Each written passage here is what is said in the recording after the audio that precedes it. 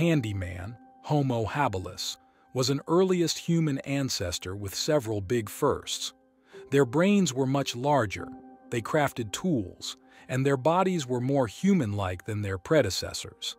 Rudolf Mann, Homo rudolfensis, lived in East Africa around 2 million years ago. We only have a few puzzling skull and jaw pieces. Think of them as early humans with a relatively large brain for their time and powerful teeth for a varied diet, possibly including tough plants. Nicknamed working man for their advanced tools, Homo ergaster lived in Africa 1.8 to 1.3 million years ago. They had modern body shapes, possibly lacked hair. They were larger than their predecessors and even bigger than modern humans.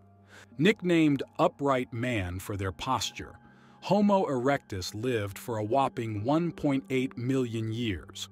They journeyed across continents. They mastered fire, crafted clothes and spears, and built shelters.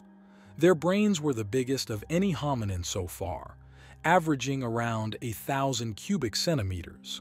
Pioneer man, Homo antecessor, lived in Europe from 1.2 to 0.8 million years ago, possibly the first in Western Europe.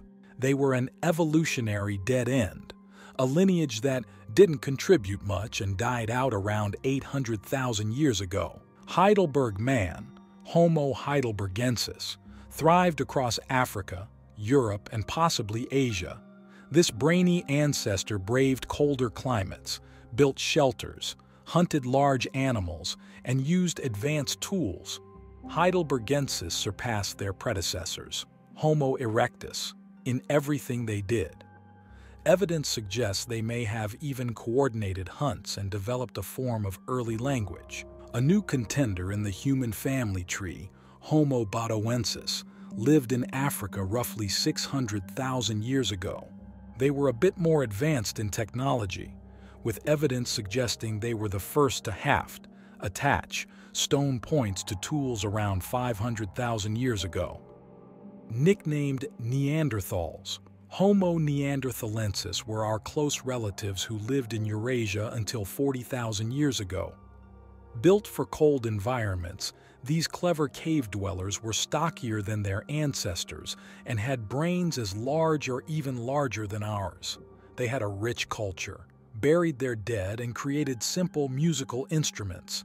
We, the Homo sapiens, are the wise man species and the sole survivor of the Homo genus. Our journey began in Africa around 300,000 years ago.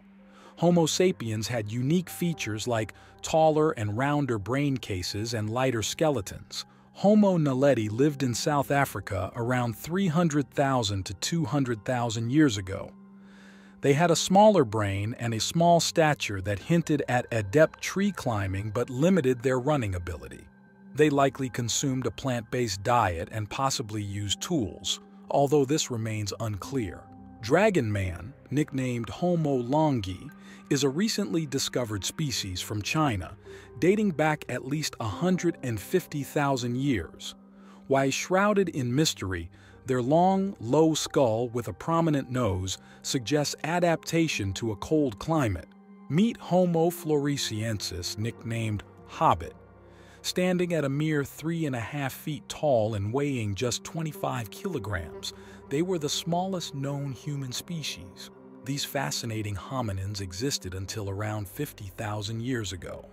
While their exact demise is unknown, it's speculated that our own species, Homo sapiens, either outcompeted them or they were already extinct by our arrival.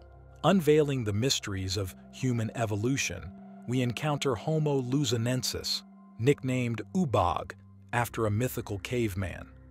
This enigmatic group inhabited the Philippine island of Luzon around 50,000 years ago. Imagine them as small-bodied, possibly pygmy-like island dwellers, with a unique blend of primitive and modern human features. There are incomplete remains of other proposed species like a single skull cap from Italy or Pengu 1, which is a fossil jaw. But regardless, we have covered every species of human that is currently considered valid.